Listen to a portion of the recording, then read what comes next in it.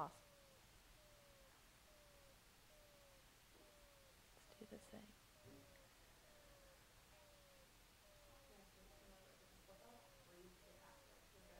Thanks, girl. Thanks. Okay, I love you too.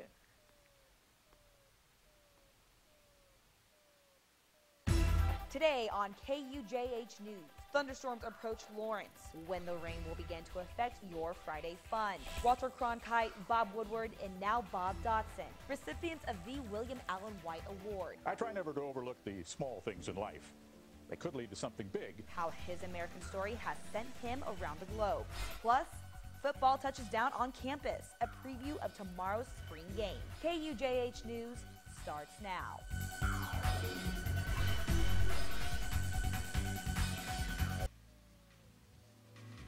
From the University of Kansas, you're watching KUJH News.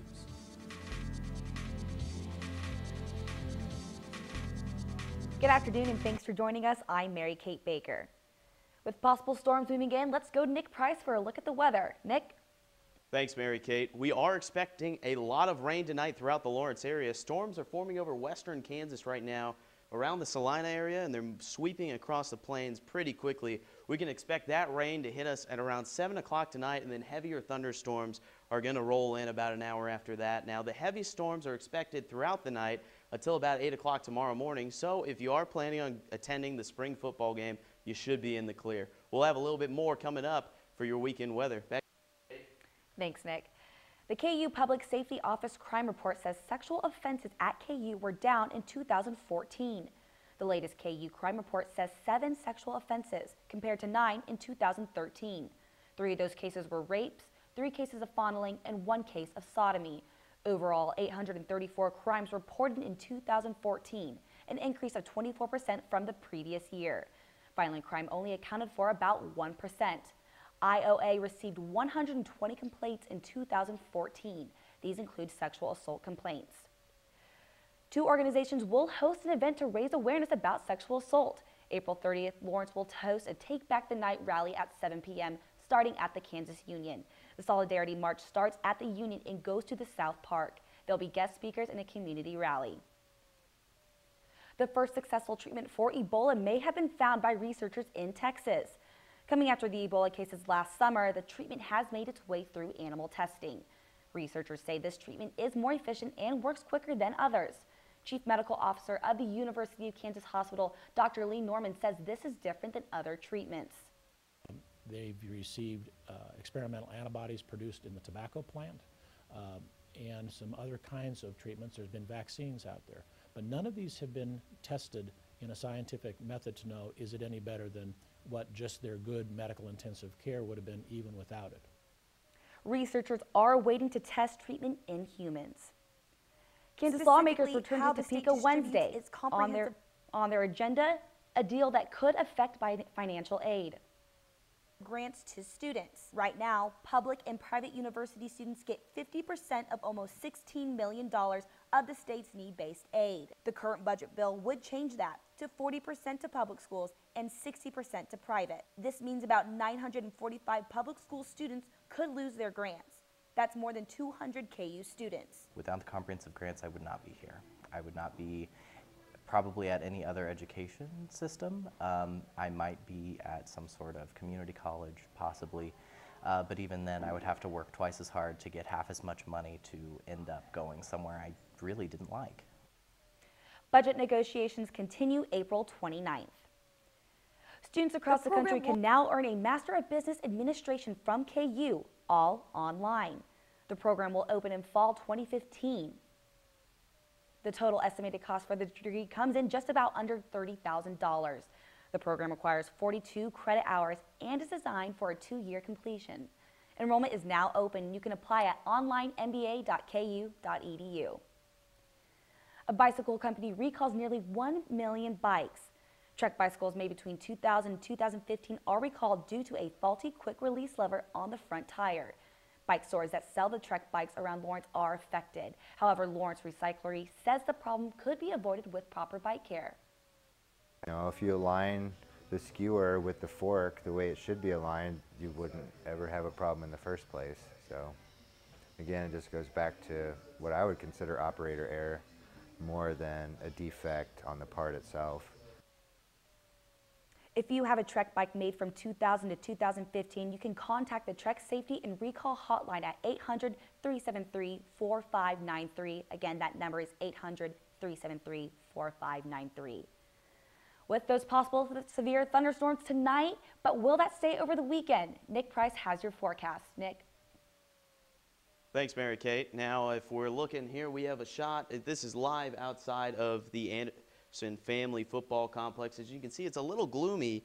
Wind is starting to pick up.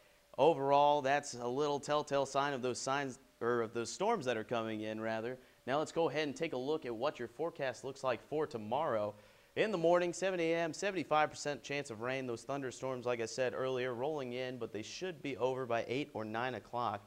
So by noon, 10% chance of rain, 65 degrees, and the wind's going to pick up for that spring game. So keep an eye on that. And then in the evening at 6 o'clock, 64 degrees, no rain in sight. Now let's look at the rest of the weekend for you.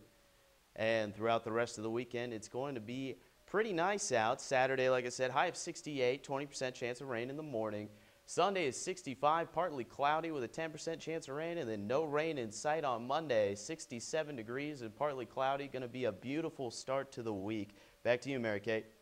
Thanks, Nick. We now have Matt Kaufman joining us with sports. So, okay, Matt, looks like we're in the clear with weather for the spring game tomorrow. Yeah, we do have some inclement weather heading our way, but it doesn't sound like it's going to affect the spring game too much. Coming up next in sports, the 2015 Kansas spring football game kicks off tomorrow. Plus, tempers flared in Chicago last night between the Royals and the White Sox. I don't think they were exchanging pleasantries. Stay with us.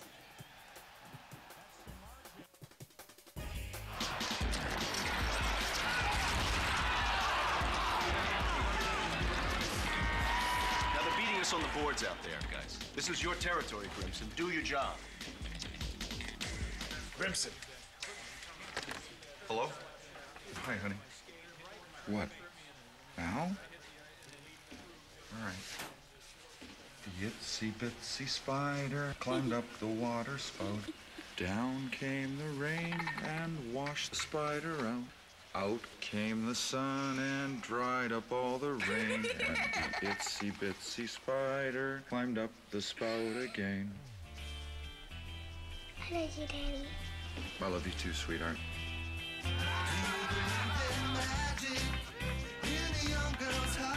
Hey, it's my girl. You know, my daughter. Love. Pass it on. A message from the Foundation for a Better Life.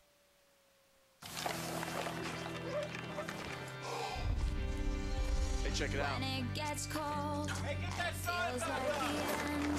There's no place to go, you know I won't give in. No, I won't give in.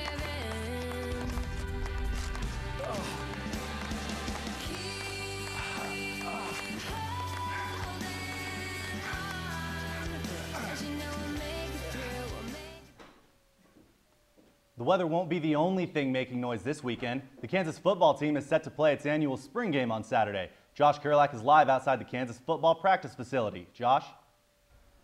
As you can see behind me, the Jayhawks have taken the practice field for what will be the final time before tomorrow's spring game. Head coach David Beatty and his staff have given this Kansas program a facelift. The Jayhawks implemented a fast-paced air raid offense this past month. They even let students watch practice yesterday. And during most practices, the offense runs about 80 to 100 plays. And for a group that isn't used to such a rapid pace, the transition has been difficult. Where I came from, my junior college, we had no tempo. Like, we'd run a play, get to the line, look around. Here, it's constantly, hurry, hurry. And you're just looking to the side, it's hurry, hurry. Trying to catch your breath at the same time, it's been real,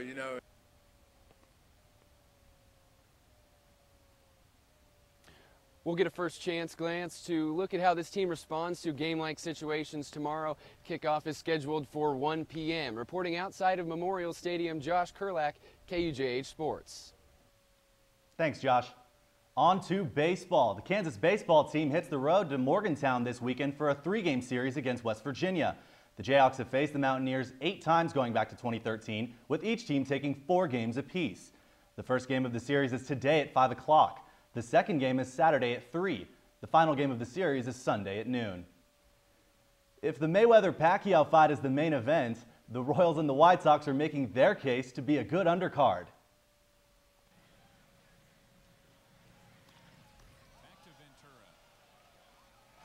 Who says something to Eaton before throwing over to first. The last half inning came to an end. The Royals and White Sox were screaming at each other. Tempers flared last night in the 7th inning. Royals starting pitcher Yordano Ventura yelled at the White Sox's Adam Eaton while throwing him out at first. This triggers a bench-clearing brawl near first base and let the games begin. 5 players were ejected, including the Royals' Ventura, Edinson Volquez, and Lorenzo Cain. Including the 3 who were tossed Thursday, the Royals lead the majors this season with 9 players ejected. This is the second straight start Ventura has been ejected. The second game of the series is tonight with first pitch set for 7:10. No word yet on when first punches are set for.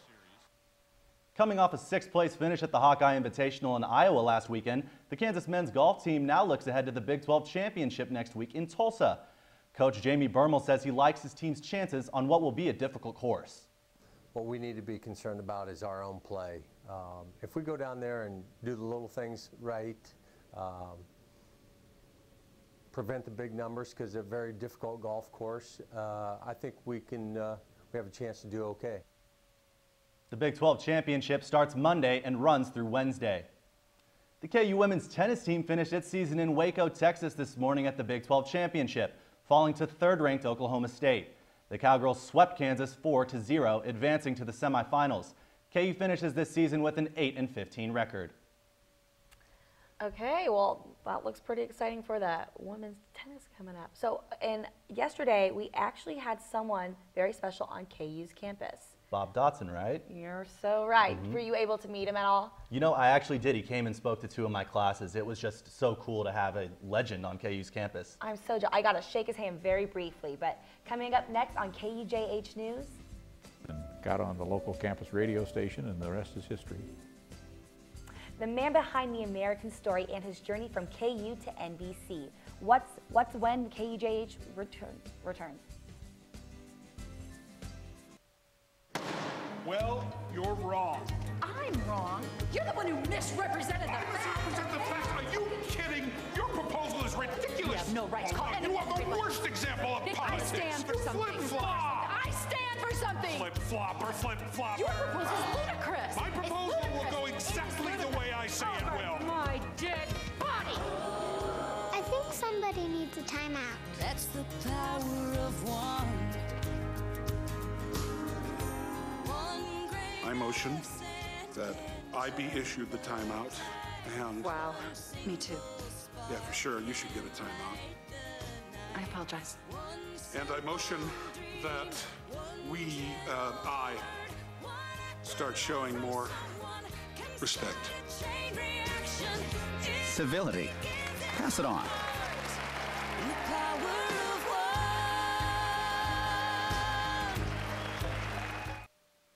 So Matt, the legendary Bob Dotson, he received an award. The William Allen White Citation Award. Yes.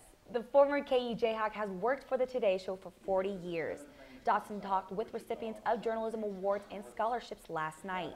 KUJH Thomas Hoppo and Hank Cavanero give us a little background on the living legend.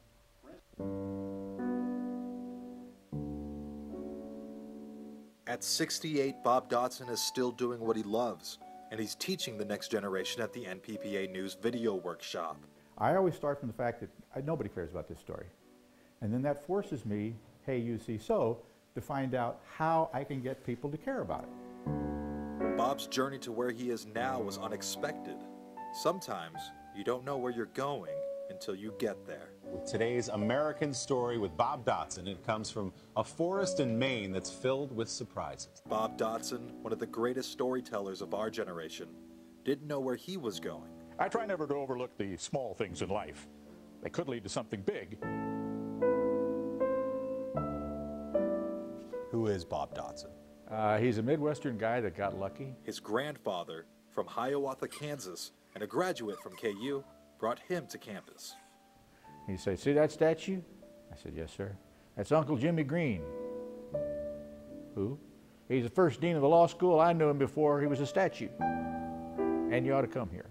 Dotson came to KU to become a lawyer. But of course, I got interested in journalism and got on the local campus radio station, and the rest is history. So the local radio station, like KJHK? Well, in those days it was called KUOK, or Quack. Dotson fell in love with journalism. I got hooked on the fun and the challenge of taking what seems to be ordinary and try to make it come alive and give my reader or my viewer a chance to experience, not just to show or tell, but to experience what I had experienced. He is storytelling. Nate said these creatures so filled his heart, he felt compelled to give them life. Because he captures people's memorable moments in a span of 2 minutes. Gathered by hand, 6 days a week, for 60 years. Now, why would you buy 4 Peters if they last a lifetime? Because you've got 4 friends, that's why. Even in broadcasting where it's limited time, especially these days, you know, where everything is a tweet or it's a 6-second vine, what have you. It's no excuse for not telling a story. For instance, I asked a reporter the other day what was the last thing she tweeted, and she said the suspect went into the mall and bought a green sweater. And I said, all right, same number of letters. Honey, the gutter ain't a step up from you. Now, which one's a story? He's won hundreds of awards, 8 Emmys, 5 Edward R. Murrow Awards. Now he's being presented the William Allen White Citation. And to have an honor like that, I mean, I feel like I ought to call my wife and say, I'm not taking the garbage out anymore. Don't you understand? I am somebody. Probably still gonna have to take it out though, right? I absolutely, yeah. Dotson's career began at a little station at KU called Quack. After hundreds of stories, just as many places, and remarkable people throughout his career, Bob is still not done. What was your favorite story you ever told? The next one. Dotson, an inspiration to all. Hopefully in our lifetime, we're still doing what we love. The desire every morning when you wake up to make yourself one of a kind will get you closer to having a happy life. I mean, everything I've told you could be wrong, so keep that in mind. For photojournalist Hank Cavagnaro, I'm Thomas Hoppo, KUJH News. Wow, what a special treat to have Bob Dotson on KU campus. Seriously, one of the cooler things I've ever experienced in my time here at KU. Yeah, it's amazing. He's just such a great storyteller. I asked him how the trip in was, and he had me on the edge of my seat. So it was really cool. Just as a young journalist, just really cool experience. Definitely. Well, thanks so much for joining us. That's all the time we have for today. Be sure to follow us on Twitter at KUJH-TV. Have a good night.